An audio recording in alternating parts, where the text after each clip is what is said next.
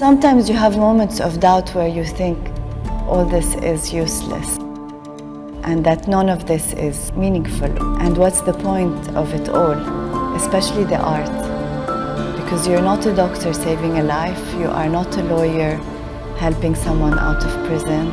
You're simply an artist, and you question your role in a place where injustice is everywhere. And you question whether what you're doing is of any value or of any meaning. It's this doubt that should keep us working. Because without this uncertainty, we will not find answers. We need this uncertainty. My work is inspired by Islamic art sometimes, but it's also concerned with where I live and the community in which I live. The rights of women and humans in general in the places that I inhabit.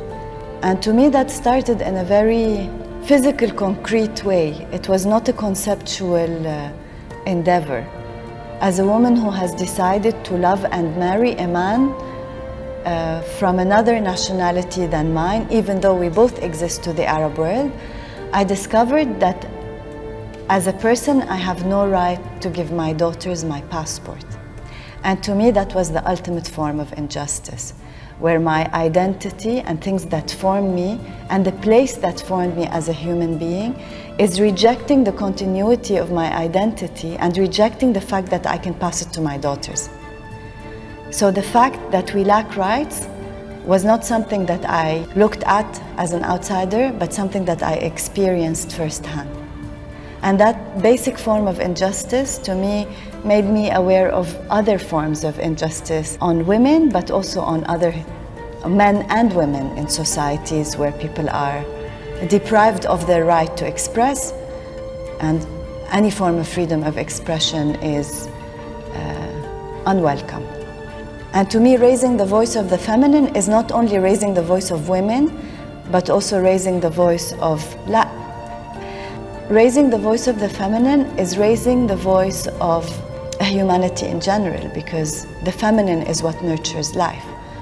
So when I was invited to reflect on the Adhan, I decided to call the prayer using the voice of a young woman, mezzo-soprano, who was training at the Cairo Opera House, because I felt that it was time for the voice of the feminine to rise, and not meaning the voice only of women, but the voice of the collective feminine everywhere. I think art is a basic human need. It's a tool for social change. It's a tool for us to express emotions. It's a way for us to connect to our community and to connect our community to itself. It's a way for us to communicate with the other parts of the world. So culture is really a basic need. For example, if you take music, music can be felt by anyone, anywhere, even if you don't understand the lyrics. So art transcends language, transcends borders.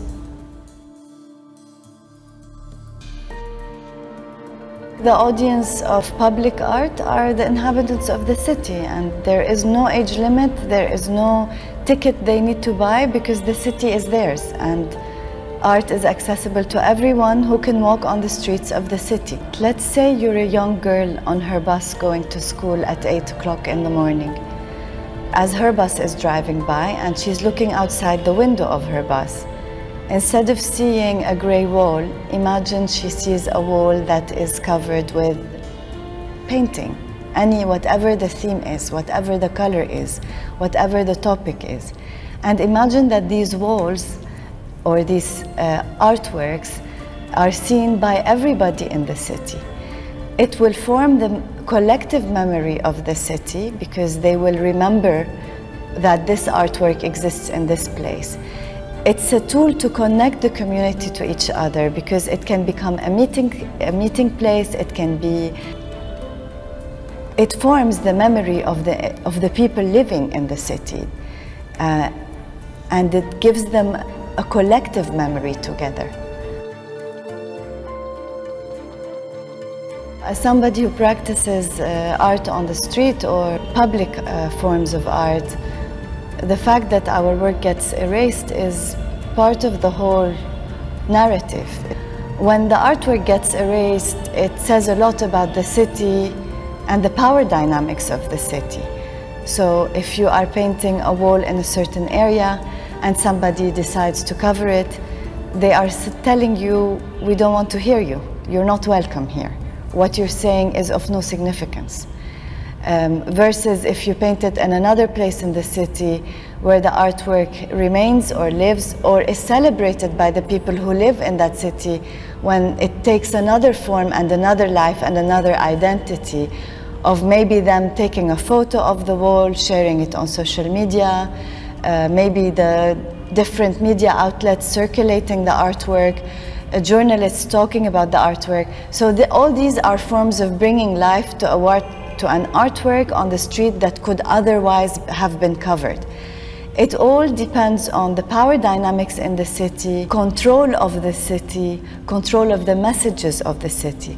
So out of the many cities that I have visited, I think in the poorer neighborhoods, you tend to have more opportunity to spray than in the richer neighborhoods that have cameras everywhere, security guards everywhere, and where the messaging and the look of the city is extremely controlled. So, and it's always interesting to navigate these spaces within the city and understand the hidden social borders within the city. So what is allowed and what is not allowed, where can you paint and where are you not allowed to paint. All of these are ideas that you explore as an artist on the street whose work gets covered or celebrated. So you are on both ends of the spectrum.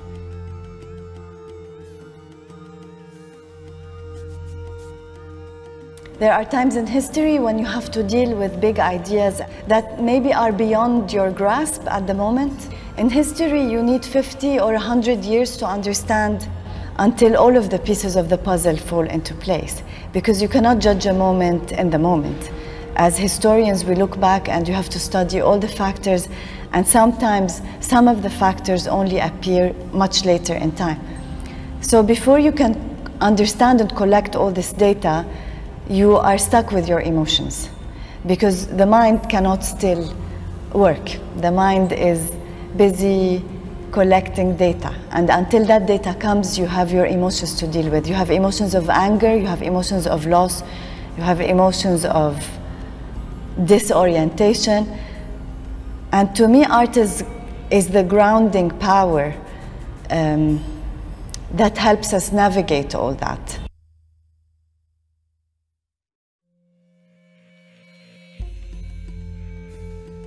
Poetry is the best way for us to understand or to accept or to tolerate ideas that are sometimes intolerable. And poetry came to my aid in around 2015, when there was a lot of changes taking place. So I started reading the poetry of Mahmoud Darwish, who's the Palestinian poet of resistance, because I felt that he kind of summarized everything that we are going through and still going through in the Arab world today.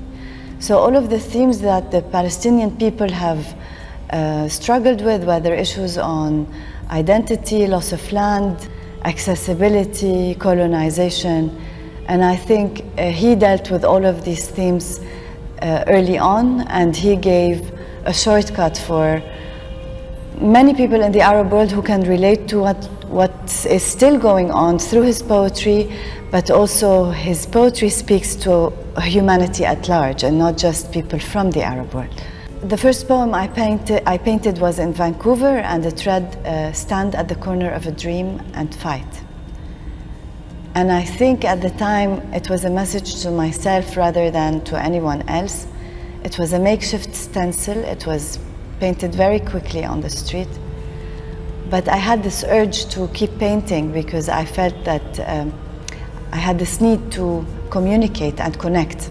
It started in Vancouver, and then 3 years later, I had painted in 15 different cities around the world, from Tokyo to Hawaii to Beirut.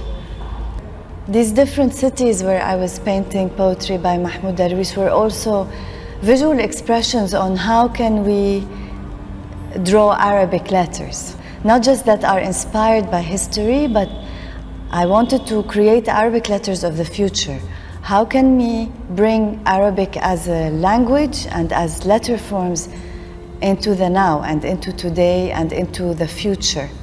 And most of these walls were typographic and calligraphic experimentation on pushing the boundaries of the shapes of Arabic letters.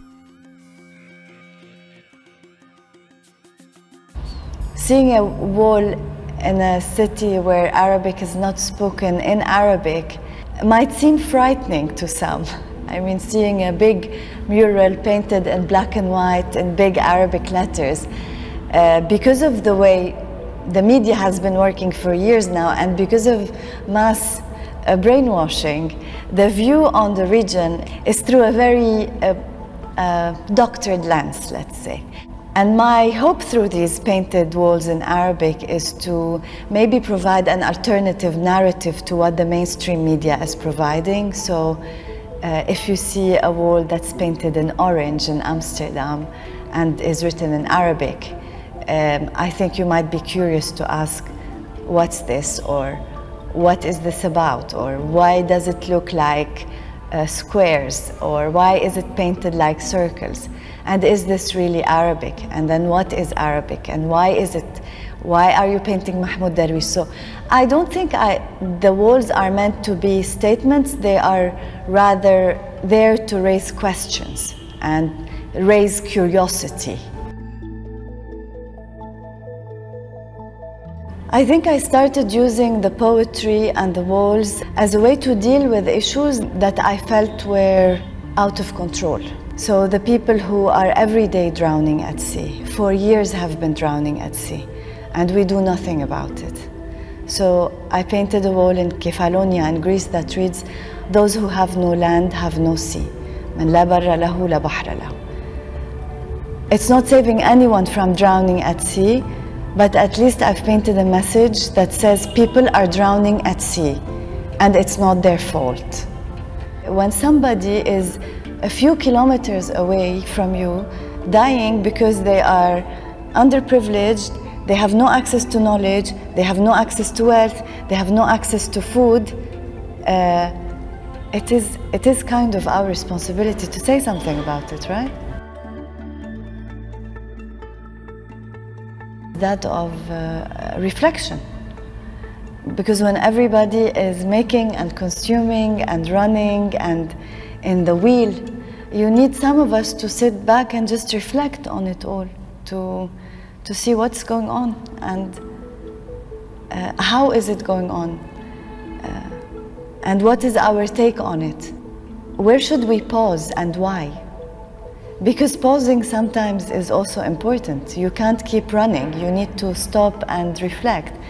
I think it would be to inspire and to communicate that there is more than material things to life, that we are not here just to eat, marry, and die, that there are bigger ideas, that there are bigger aspirations that we should be all looking at and dreaming of. It would be a very sad life if we are just here to consume. But I understand the challenges in our part of the world, in a post-colonial condition, where these ideas, where people are extremely encouraged to consume. Why can't we encourage them to consume culture also? It is a form of consumption, isn't it? So.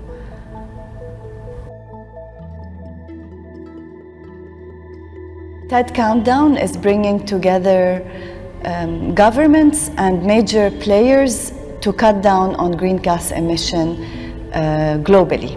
They are engaging different actors in society in different parts of the world on this conversation.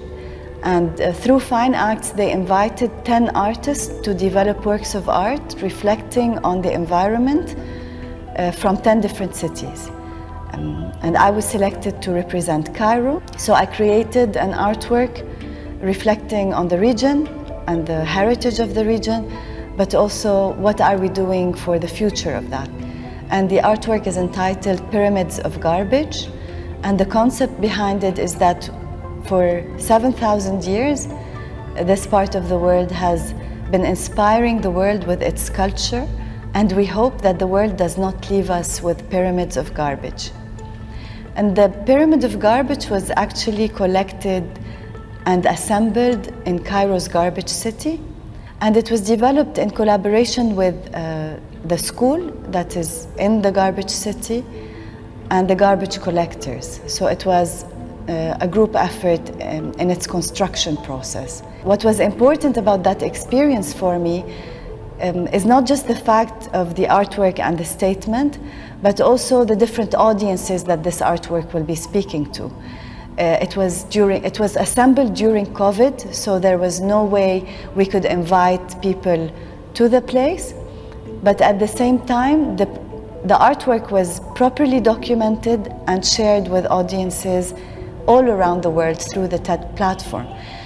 So this then creates the question, where is the public? With the technology that we have today, do we really need to have a physical public for our ideas to be transmitted? And with the experiment of the pyramids of garbage, what we were trying to do is emit a message even though our audience is not physically present with us. But through filming and through documenting the idea and sharing it with different audiences in different parts of the world, the physicality of the audience was no longer very important. But the idea and transmitting the idea becomes what's important.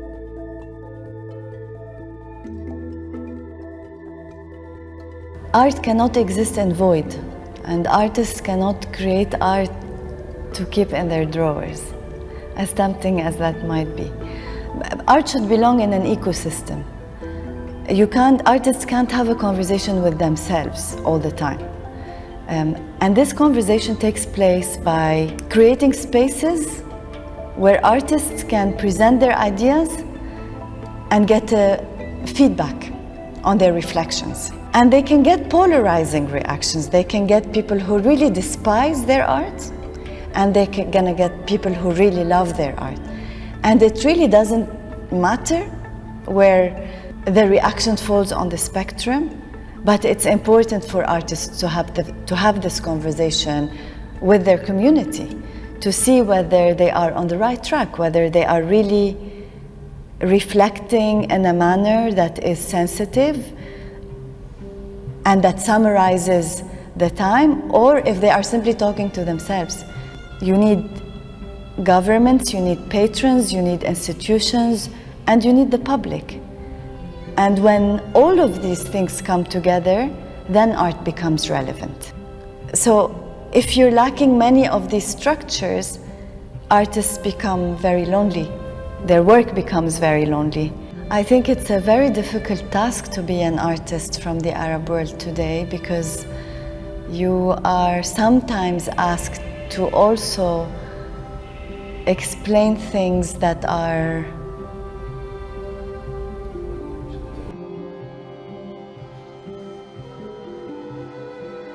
art is like a snapshot of the time, if I am to say that. So artists summarize certain ideas, notions, expressions of their time. And this is why their work becomes relevant, because they are a product of their society and they are a product of their time. I look at designers in the 60s and the 70s in the Arab world, and I'm really fascinated on how they were trying to visualize identity. And it was very inspiring how they were trying to create a new visual language that visualizes what the Arab world should look like. And how do we form a new Arab identity? What is a new Arab identity becomes the question. Are we Islamic? Are we Coptic? Are we ancient Egyptians? Are we Phoenicians? Are we Berber? Are we nomads? Should we live in tents? Should we construct more temples? How do you summarize what an Arab is, or who an Arab is, and how do you communicate that to the rest of the world? And that becomes the role of cultural producers in general, whether artists, designers, authors, musicians. How can you shape that identity and still stand equally to other actors in the world, to other nations of the world? If the Arab world was a logo, what would it be? What color would it be? And that is a very interesting exercise that I like to work around with my students. So how do you shape something that is new, even though a lot already exists? But how do you summarize it, and how do you represent it to the world? Because we're all global citizens now, whether we like it or not. We're all on social media. We all have profiles. We all communicate with the whole world every day, every morning. This is what we do. We wake up and we read our news feeds, and we share our life with everyone else. So how do you curate what you look like online? And this is an exercise I think is for the younger generation. This is an exercise that already the younger generation has been playing with, from some of them from the day they were born, where they are forced to shape who they are and what they look like to the whole world. So what is the role of artists in that? And how are we as cultural producers from the Arab world representing what this world stands for when everybody is doing it every day on social media? So how do you inspire the collective, and how do you form an identity within that collective that is still true to where you are, but again not less than the other? In 1994, when I joined the American University in Beirut as a student, the library was bombed. But to me, the memory of the bombed building was formative, and it made me feel that nothing is set. Even our most respected centers of knowledge, our religious structures, all those buildings in a war, in a civil war, the certainty of their survival is not there.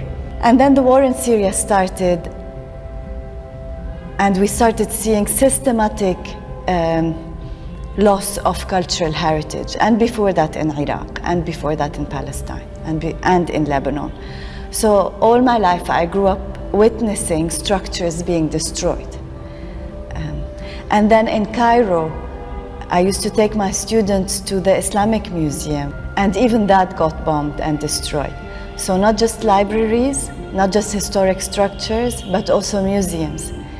So you end up feeling like nothing is certain anymore. And how do you preserve memory when you don't have structures that build these memories? So if this is being destroyed on different levels and in different parts of the Arab world, how do we pass on our knowledge to the next generation? It becomes really hard for every generation to come and rebuild everything from scratch. All of their ideas on identity, on belonging, on country, on nation, it becomes as if they are just plowing the land again and starting all over again. Museums are learning spaces. They're not spaces to display things. They are spaces for us to take students, family, friends, and have conversations and reflect on things. So visiting a museum is like reading a book or going to the movies, except you are discussing ideas that were generated by artists from a different time. And if these artists belong to you and your land, and this is their work that you are discussing, this is how you secure the continuity of their ideas. Because artists are, as we said, a screenshot of their time or a representation of their time, they also summarize, in a way, the identity of the time, the visual language of the time, the sentiment of the time, the reasoning of the time. I don't perceive heritage as a burden. I perceive heritage as a toolbox, something that we can build on, something that we can change, and something that is alive. I don't look at heritage as something just from the past, because we see traces of it in everything we do in our life. We are the heritage. It is how we translate this heritage and how do we create the solutions of the future. This heritage does not become a burden, because you can also step away from it. You can create whatever inspires you or speaks to you, if you feel that heritage is a burden. Since 2019, I haven't been able to paint a wall anywhere around the world, and I really miss that. The walls became spaces of conversations. So I would meet young scholars in Antwerp, or artists, or curators, or painters, or people who work on the street. And they would pass by the wall, and we would have a conversation, and they would have a conversation. And the walls become spaces of connection. And after the pandemic, I lost all that. And because that conversation was lost, I was looking for different spaces of expression and connection. What Would You Die For is a 56 screen video installation. And I felt that this does not need to be one vision by one artist. Since we have that beautiful space, why don't I invite students from different universities to also reflect on the idea of death and what would they die for? And it was really a beautiful exercise for me to see my students and students in different parts of the world reflecting on what they would die for. And it was really interesting to see that they really, when they put together, when the student work is put together, it creates a beautiful mosaic of ideas by a different generation and their concepts of dying and their concepts of death. Sometimes the idea is very basic, but because we are moving so fast in this life, this basic idea can become blurred and manipulated. And it's always good to stop and really think on what are really the things that we are willing to leave this earth for. I thought that the ultimate form of persuasion is when you can convince someone to give up their life. An interesting journey exploring the different concepts of why people die. So the artwork became an exploration on that spectrum of death. So on one hand, you have people being mentally manipulated and led to believe that they are serving the greater good of the nation, of the country, and dying for that idea and giving up their life for that idea. And on the other end of the spectrum, you have people who are again also willingly dying, but to save someone else's life. And navigating that gray space in between these two extremes of black and white was an extremely interesting exercise, because a lot of themes emerged. Ideas like mothers who kill their children, for example, where would you put those on the spectrum? Or children who kill their parents. Doctors, nurses, especially now in COVID, how are these people literally giving up their life every day to save the lives of others? Policemen, firemen, and women, how are these human beings also every day waking up and going to their job knowing that they might lose their life, and still they do it? Ideas on consumerism. How are we consuming? How are we building our city? How are we changing the face of this planet by the decisions that we are making every day in consumption, in buying, in changing the temperature of this planet by our actions?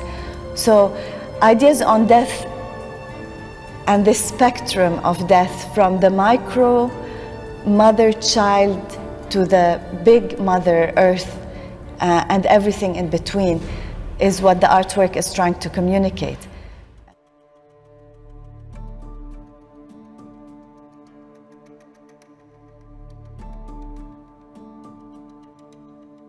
For me, art is a reaction to what is going on.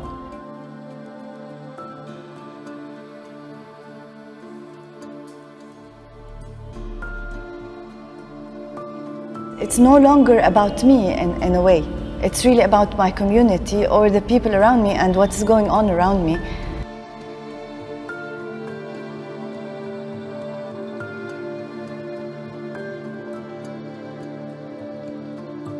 My art is not an introspective reflection on life, but rather a reaction to what I'm seeing. And my art is what helps me deal with it.